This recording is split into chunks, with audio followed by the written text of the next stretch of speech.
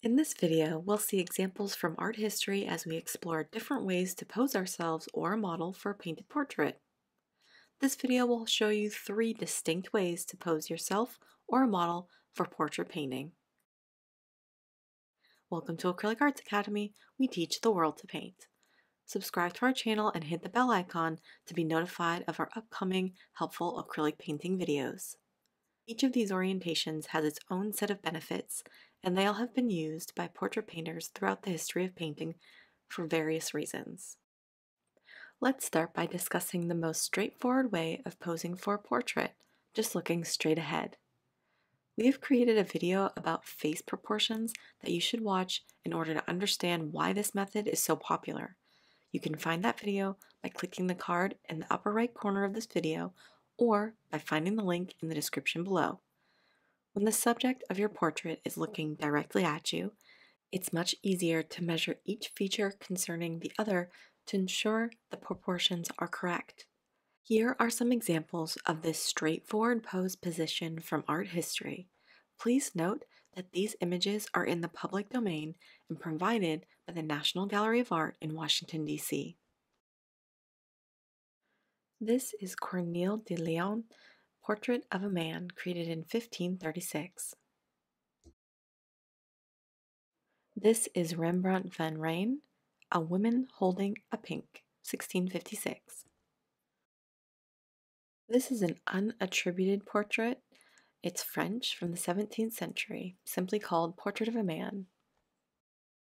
The pro of painting a portrait that looks straight ahead is the ease of measuring each feature in relation to another. You can personalize this style to suit your needs by changing the lighting to highlight or feature specific subject matter attributes. Second, let's discover a portrait in the profile pose. Profile portraits show the person from the side, making it easier for beginners to visualize the portrait and reducing the measuring they must do. This pose is an interesting style choice that enhances the overall look of your painting.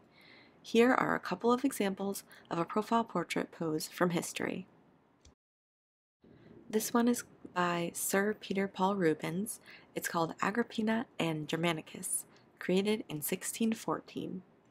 This interesting portrait is by Ambrogio de Pridis, Bianca Maria Sforza, created probably in 1493. The pro of working in this style is the reduction of detail that the artist must find in order to create a believable piece. Every aspect of the model's details are effectively cut in half, and this positioning also offers a fresh take on a typical-looking portrait painting.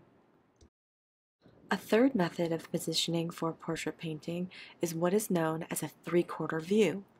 This pose requires the subject to be slightly turned away from the center. Measuring facial features and proportions in this pose may seem more difficult, but it makes the overall painting more dynamic. With this view, the viewer sees even more features of the face and details that may not have been present with either pose discussed before this. The lighting situation and pose can help you, the painter, find dynamic highlights and shadows to show unique attributes of each face. Here are some examples from art history that show a three-quarter pose view. This painting is by Giovanni Battista Moroni, and it's called Titian's Schoolmaster, created in 1575.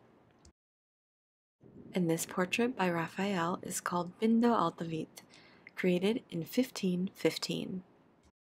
We hope this video helped you understand 3 of the most used and helpful poses for portrait paintings. Give this video a thumbs up if you learned something new, and subscribe to this channel for even more helpful acrylic painting content. If you want to learn more about painting portraits of people, check out the other helpful videos from our portrait painting playlist.